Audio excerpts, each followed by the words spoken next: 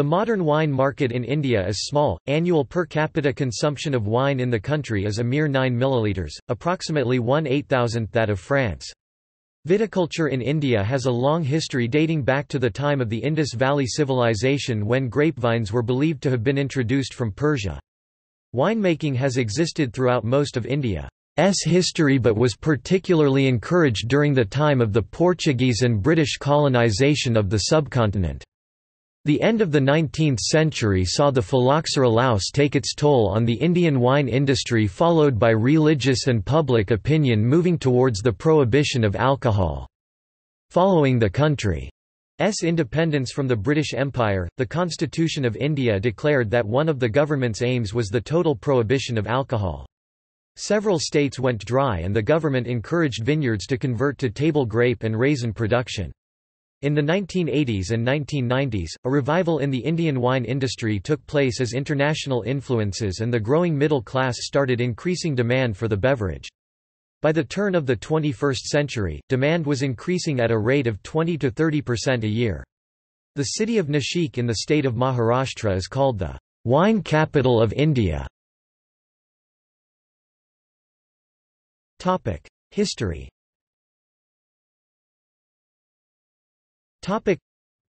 Viticulture was believed to have been introduced to India by Persian traders sometime in the 4th millennium BC. Historians believe that these early plantings were used mostly for table grapes or grape juice rather than the production of an alcoholic beverage. During the Vedic period of the 2nd and 1st millennia, the Aryan tribes of the region were known for their indulgence in intoxicating drink, and it seems probable that wine was a current beverage. The religious text of the Vedas mentions at least one alcoholic drink that may have been wine-related sura, which seems to have been a type of rice wine that was fermented with honey. The first known mention of grape-based wines was in the late 4th century BC writings of Chanakya, who was the chief minister of Emperor Chandragupta Maurya. In his writings, Chanakya condemns the use of alcohol while chronicling the emperor and his court.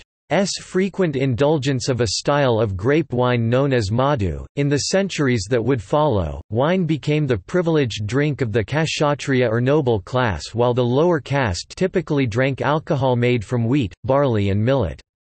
Under the rule of the Muslim Mughal Empire, alcohol was prohibited in accordance to Islamic dietary laws. However, there are written reports about at least one Mughal ruler, Jahangir, who was fond of brandy wine.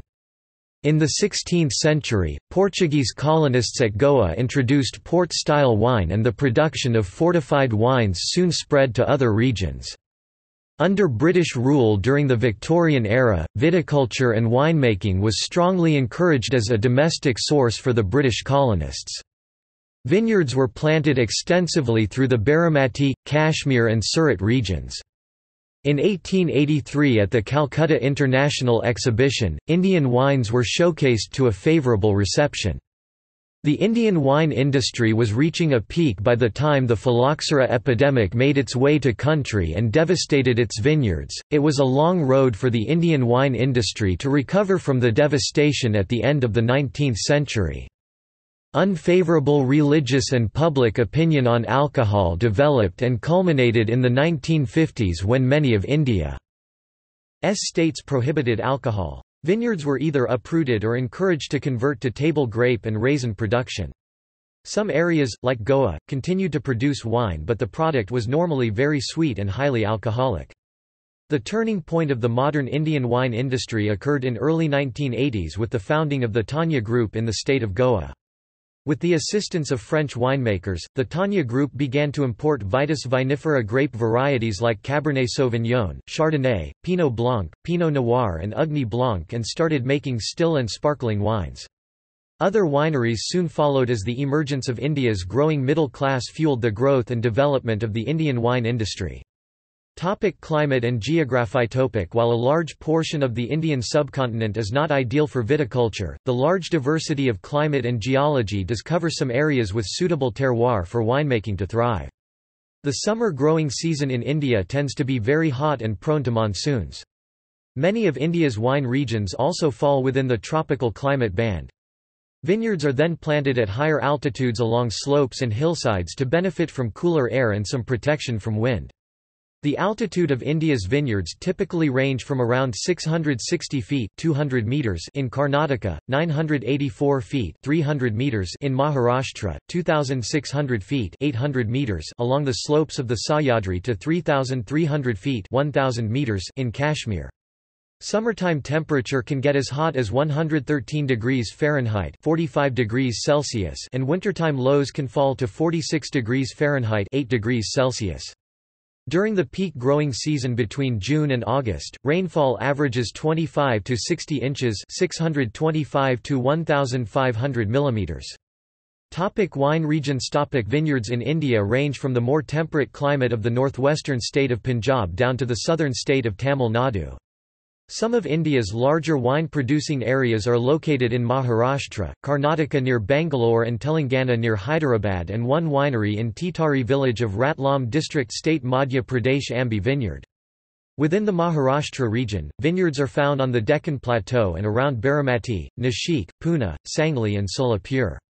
The high heat and humidity of the far eastern half of the country limits viticultural activity. Viticulture and wine. The heat and humidity of India's wine region dictates many of the viticultural choices that are made in the vineyards. Vines are often trained on bamboo and wire in a pergola to increase canopy cover and to get the grapes off the ground where they would be more prone to fungal diseases. The canopy protects the grapes against sunburn and rows are spaced wide to help with aeration between the vines. Irrigation is essential in Man has been widely used. The tropical conditions often promote high yields which requires frequent pruning throughout the year. Harvest normally takes place in February and is usually done by hand. In the very warm wine regions of Tamil Nadu, Karnataka and Andhra Pradesh, grapevines can produce a crop twice a year. Southern India is home to several indigenous table grape varieties that can also be used in wine production, with Anabashahi, Arkavati and Arkashiyam being the most common. Popular non-native grapes include the Bangalore Blue Isabella and Gulabi Black Muscat. The Turkish grape Sultana is the most widely planted grape in India, cover more than half of the 148,000 acres 60,000 hectares planted in the country. In addition to the imported French varieties that Château Indige planted, Sauvignon Blanc, Zinfandel, Chenin Blanc and Claret Blanche have started to establish a presence in the Indian wine industry. See also: